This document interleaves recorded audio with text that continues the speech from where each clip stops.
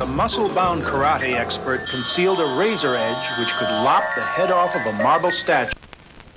Yo, what up guys? I'm here to do a little voiceover thing for this raw run that Jack and I shot for grade.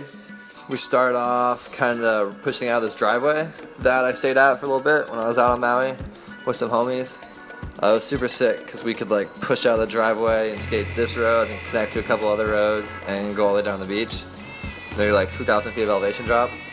We got some Curtis Mayfield going for you. It's funky and stylish and stuff.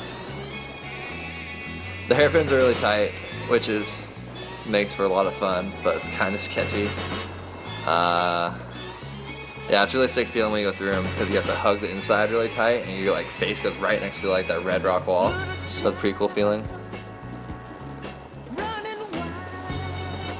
But yeah, we got another hairpin coming up here. This is the corner where Jack and I were shooting for grade and I dislocated my shoulder on one of the shots, just like diving into the apex.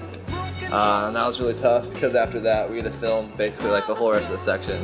And Jack was only out there for a week, so I was like, shoulder was kind of like, I don't know, not in a good way for a lot of that. But you know, film must go on or something like that. But this is the bottom section right here. We're hauling pretty quick. I think you can get up to like 50, maybe 55 in this quickest part. It's not like totally straight. There's like lines you have to connect the whole way, like little chicanes. But it's definitely a full tuck road. Full tuck section, I should say, of the road. Up above where we started filming, the road's like really tight and really tacky, super thin. So it's cool. The road has like straight tucking section and like its techie section.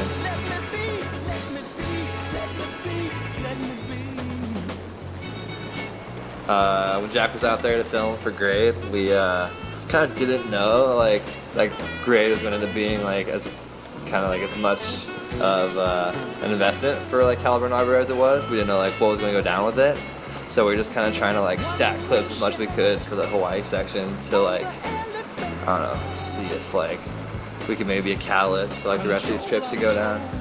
But it was super fun just because Jack and I are out there filming and just trying to get like the sickest clips we could, just kind of for the sake of getting clips more than anything. But yeah, that last one right there is super sick. It's a really late apex to it, makes it difficult. I was filming on a Vugenhausen when this was shot because I was back when like the first prototypes of my pro model were just starting to happen. Yeah, Vug, Caliber Precisions, and some like prototype rad influences. This right here too is also pretty cool, another late apex pointer.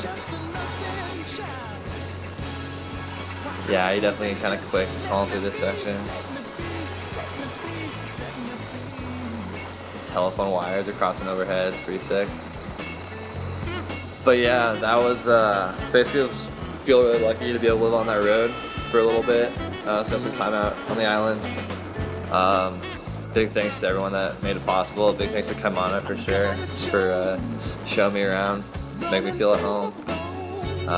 Definitely big thanks to everyone that made grade happen, Caliber and Arbor, and for all my sponsors that are kind of make this all possible. But most of all, thank you guys for watching. Hope you liked the little run, little kind of background info on what we were doing to make grade happen. Yeah, hope all's good. Go on skate.